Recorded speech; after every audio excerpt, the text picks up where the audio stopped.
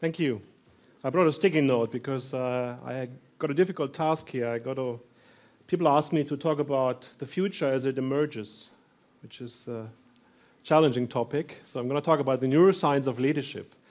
I want to start off not in the future, but in the past. So basically going back to the year 1955. You know, there was a year that Einstein died. Einstein was just mentioned by my previous speaker. You know, he was cremated, but his brain was not.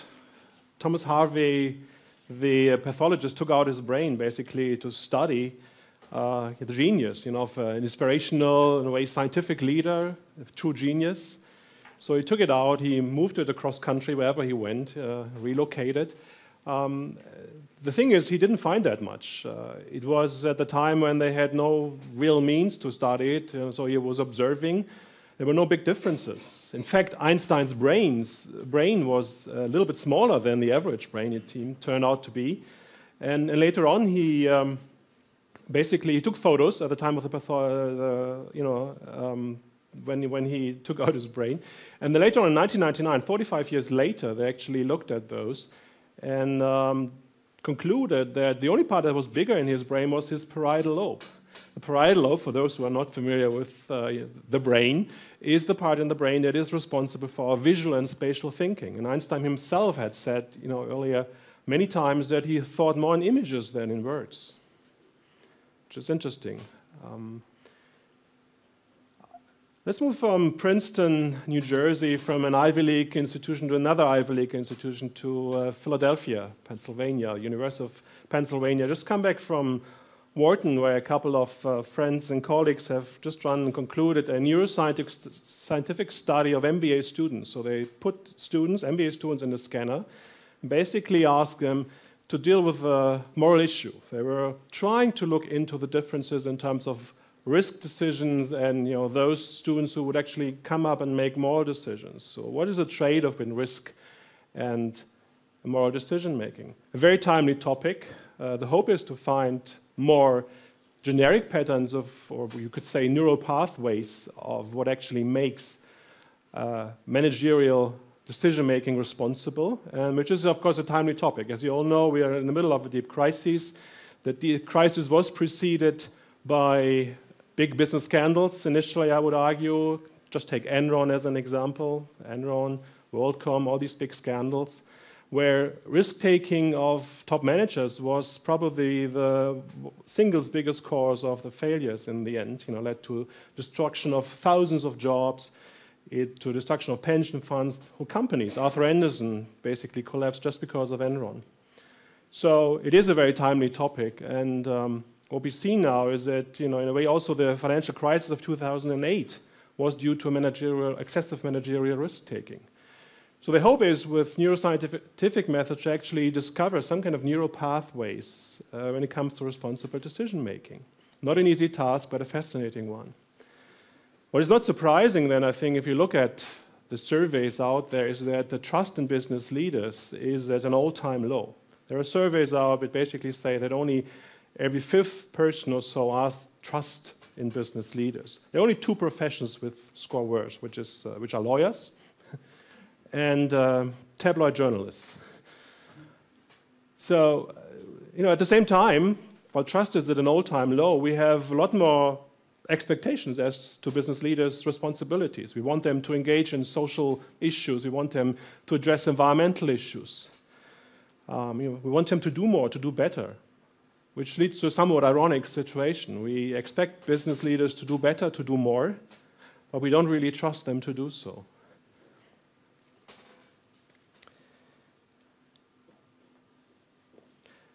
What it highlights, I think, is that leaders are important. Leaders do matter. Leaders do have a huge impact on our lives. So it is important to understand how they take, what kind of decisions they make, and why they are tuned to a certain decision and not to another. And so, you know, neuroscience, in a way, and that's our biggest driver, I think, in this study, is we can really can help us to understand what is actually happening in the brains, in the minds of leaders. I often have a task that I give my students in courses. I ask them to study a leader of their choice. You know, just pick one leader that you find inspiring, a prime example of good leadership. Take a guess of who they pick. Most of them will not pick famous business leaders. Not even MBA students, notoriously business-friendly MBA students pick business leaders. They go for social impact leaders. They like to study Nelson Mandela, Muhammad Yunus, both very inspirational, social impact leaders, change makers, in a way, in their own domains. They look at people like Paul Farmer, a physician. He's the head of social medicine and global health department at Harvard Medical School. Someone who has taken on the fight against Big Pharma to fight, cure the world, he says, basically fight what is wrong in the world. People like Douglas Tompkins, the founder of the North Face. Douglas Tompkins is now the world's leading environmental activist, the world's biggest private landowner, actually. He's buying up all these spaces in Patagonia and other places around the world just to preserve them for future generations. This is inspiring. But they also look at people like young social business leaders, the makers of this world right now. Blake Mycoskie, founder of Tom's Shoes. You buy one pair of shoes, you donate one to a person in need. What a great idea, what a neat idea. So I think my take on it is the leaders that we admire are the leaders that inspire, the ones that have empathy, care about the future generations, about the state around them, that actually want to make a difference.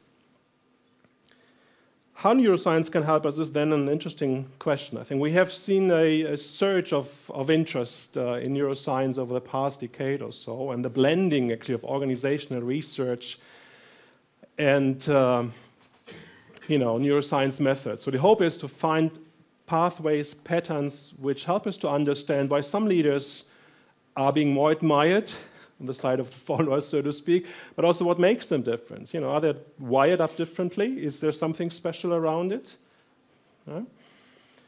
So we have seen this huge development in terms of what is happening in neuroscience as well as in organizational research. Imaging technologies such as fMRI scans have given us much more opportunities and tools to actually capture what is going on in the brains.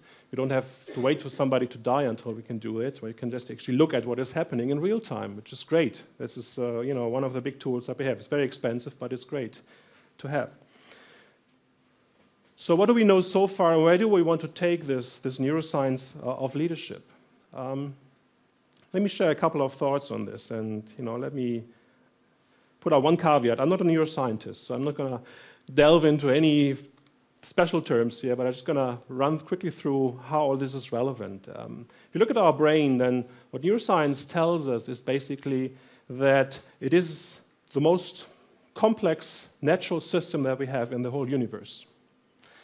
So we're far from being able to fully understand what is actually happening in our brain, let alone the brain of leaders. It's an intricate web of billions of neurons. These neurons are connected to each other. They fire off. They also fire off when we meet each other. That's sort of interesting part. This is why we are intricately motivated to actually engage with others. These neurons form certain patterns, sort of networks of patterns, which are actually, they're not just very specialized in a certain region, but they're also connected to each other. All of this, in the end, emerges as what Sebastian Sung, a MIT neuroscientist, calls the connectome. What is a connectome? A connectome is the very specific individual wiring that they all have. We're all wired in the same way. This is similar. We all have similar brains, some slightly smaller, some slightly bigger, doesn't matter. But we have a very individual connectome that is the composite of the individual neurons that fire against each other, how these neurons are composed then in sort of specific local networks, and how this all leads to a specific wiring in our brains. Right? And this sort of connectome is constantly responding to external influences, to our meetings, to others. So this is what happens basically in the brain. Through neurotechnologies, we are now able to actually assess what is happening. We can put people in scanners and take them into fMRI scans and do that, but we can also use EEG methodology, which is wireless. Thing that you can see here on the photo. This is actually what we have done in ESADE last year and with our MBA students. We just wired them up, basically with wireless EEG units, Electroencephalogram. These units are connected to a laptop or a tablet and basically transmits the information. So the great thing about this setting is you can actually take real people, put them in a real setting and assess what they are doing. You know? fMRI would be nice and neat, we would much better pictures, but it's hard to take 5 people and put them in tubes and have them converse with each other, right? That might be possible in the future, it's not now. So what we do is actually, we wire them up, we can look at their brain, we connect the electrodes, and then they start discussing, much in a board meeting, much in a real-life board meeting, on a specific business issue. Right? A preceding study by colleagues and co-founders of the Neuroscience of Leadership project in Arizona uncovered something which is very interesting. You know, they've run this first study, and they made even the Wall Street Journal's front page at that time. And what they found is a very interesting pattern. They found in the group of leaders that they studied that the ones who had more coherence in the brain were the ones that were sort of the ones that are perceived as visionary, as inspirational. So, you know, going back to the ones that I mentioned earlier, the Nelson Mandelas and so on, you know, these people apparently have more coherence in their brain. Their brains are much better connected, right? Different measures of coherence in the brain, but the different areas in the brains where these neurons are composed in functional regions, these are much, much better connected than, say, in task-driven people. Managers who are just focusing on a specific task.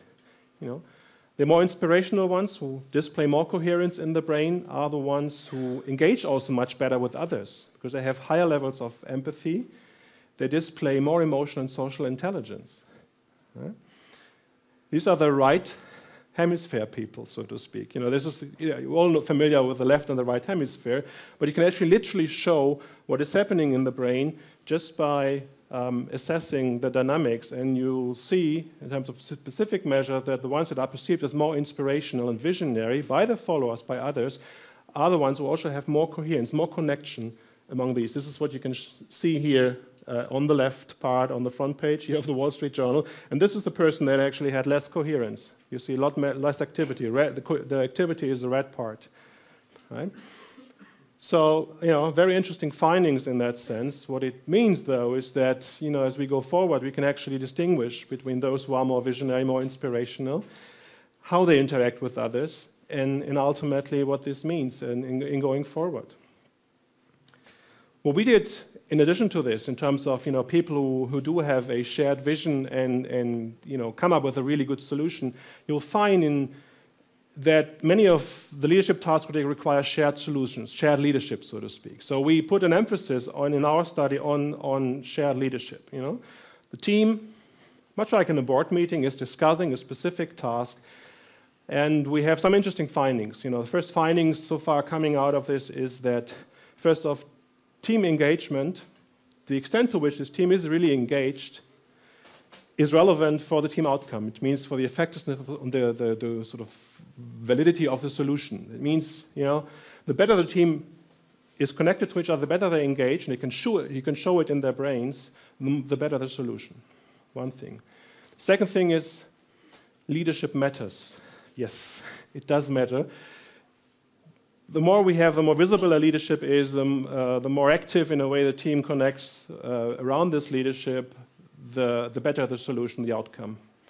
Vice versa, if you look at teams who are kind of disconnected, you can actually show in the brains of people once, you know, the non-leader, perceived non-leader speaks up, that their systems shut down, basically. The attention span, you know, shut down. Literally, you can show all this in the brains. So the hope is, you know, eventually to come up with some kind of measure for team neurodynamics, which would be very valid for leaders to go on in terms of taking that information to either know what to do in order to engage others, but also for leaders to be developed into a better space. You know, we'll be looking forward to a responsible leadership measure, a neural pathway of responsible leadership, so to speak. The way you could do this development is basically in two ways. You can do it traditionally, just to traditional leadership programs, you know, taking people out into the woods and, you know, get their grip around environmental issues, perhaps. Or you can use neurofeedback technologies. Now, what is neurofeedback? For those who are non-specialists, neurofeedback is basically using the same technology, but giving people feedback towards a certain direction, into a desired state of being. Now, some of you might say, wow, you're going to mess with people's brains. And whenever we get this question, say, of course. I'm going to give you electroshocks, we're going to drill little holes in your brain, and we're going to rewire you.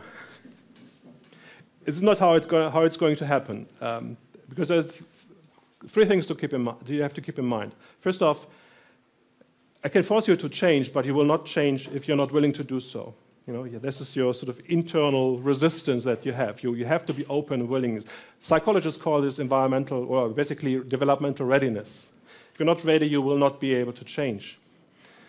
Second thing is, this change needs to be reinforced throughout action and interaction. This is why neurofeedback, usually used in medical context to treat attention deficit disorder, takes a number of sessions. It takes at least 10 sessions to be somewhat sustainable. So it takes interaction. And the third one, which is perhaps most interesting, is obviously a non-invasive method. We're not going to drill any holes in anybody, but it's totally, you don't even feel it. All it does is basically measures the energy, and once you use neurofeedback, it kind of feeds back certain impulses to your brain. But much of these effects, up to 70%, as a neuroscientist recently told me, you can achieve with meditation. Just through simple meditation. Our brain is changing every day. That is what our brain is wired to do. We change. If you drink too much, your brain changes. Your neurons die away. That's a natural consequence of too much drinking. Now, it's no surprise then that the Dalai Lama is actually quite fond of neuroscience. He's a big favorite because the Buddhists rewire their brains every day through mindfulness exercises, through meditation. This is what they do. Right? So I want to conclude with one thought then, which is basically, this is just a little illustration of teams being on the same wavelength. So literally, you can see how the teams actually operate on the same wavelength. I want to close. I started with Einstein. I want to close with Einstein. Einstein had another interesting quote. He said at one point, imagination is more important than knowledge. Knowledge is limited. Imagination encircles the world. So I think our hope is that we will find through the research that we do and through the activities that we do, leaders who will actually help to build a better world. We have the imagination to do that, and convince others and sort of develop others who are knocked in their left hemisphere to do the same. Thank you.